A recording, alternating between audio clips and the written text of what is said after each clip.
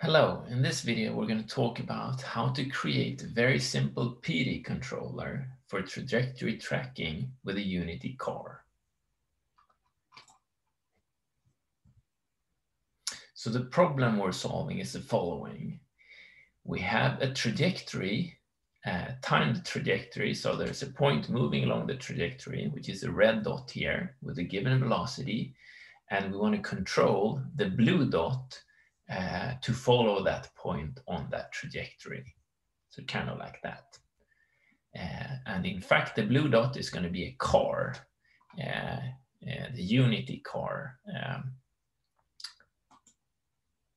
that is shown in this video.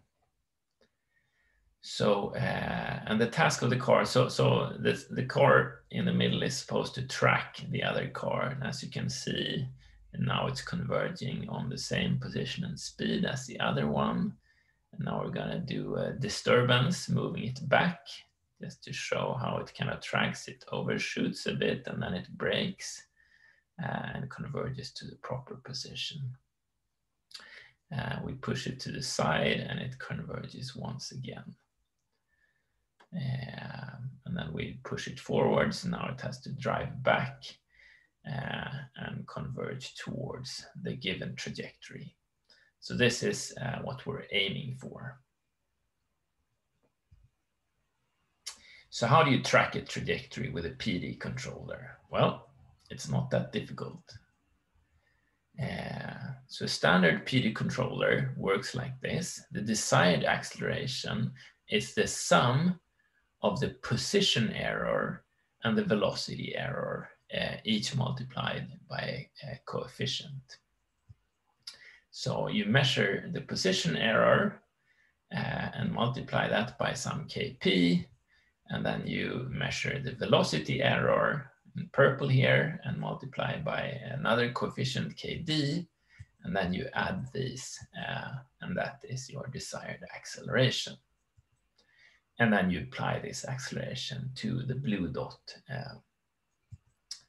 So in this car, the blue dot is going to be, in this problem, the blue dot is going to be a car. So how do we apply the control to a car? Well, it's not that difficult either. So you just need to divide this desired acceleration into components.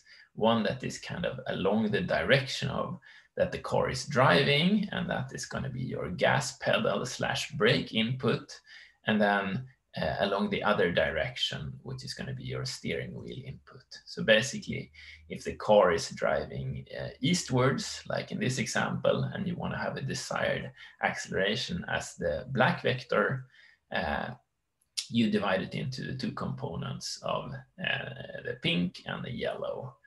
So a bit of an acceleration forwards and a lot of steering to the left.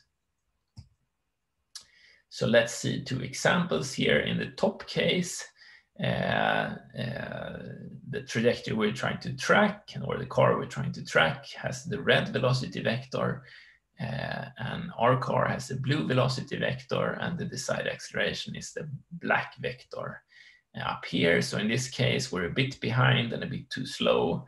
So that means the desired acceleration is a soft right turn and a lot of gas. Whereas in the other example, we're a bit ahead and the velocity is a bit off.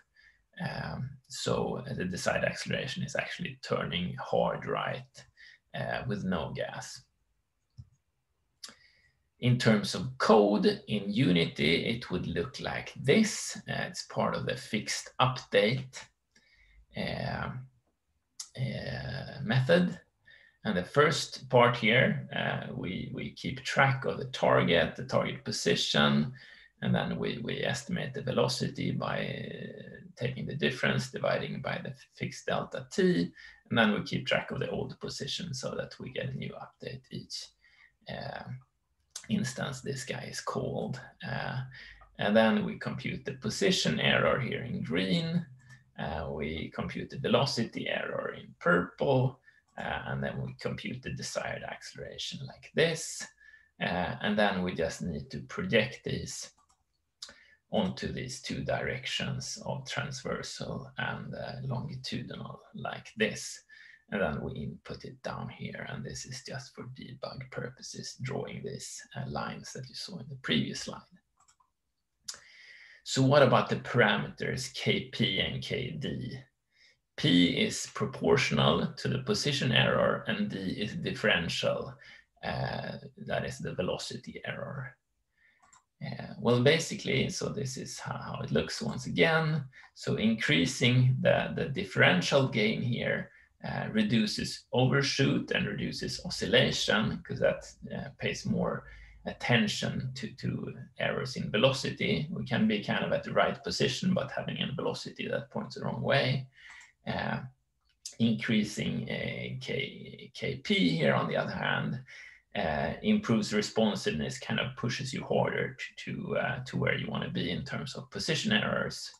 However, you need to decrease both of these if you want to have a smoother action. So if you increase both of these, it's going to be a very jerky, kind of high acceleration, high steering, high braking, and so on. And at some points, obviously, your actuators are going to saturate. But just seeing how this looks. So we have the, we're going to have the parameters down here, Kp and Kd. And we start out with 0 Kd and small Kp. So as you can see, this is not very good tracking here. We're oscillating, we're overshooting.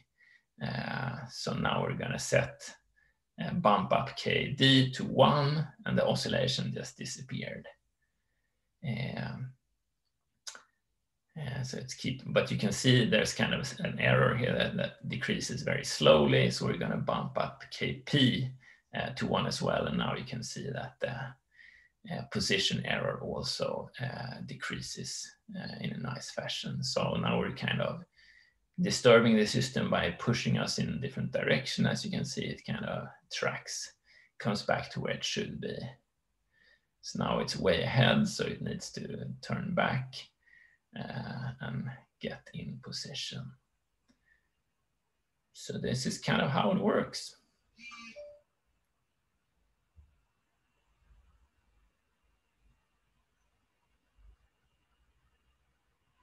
That's pretty much it.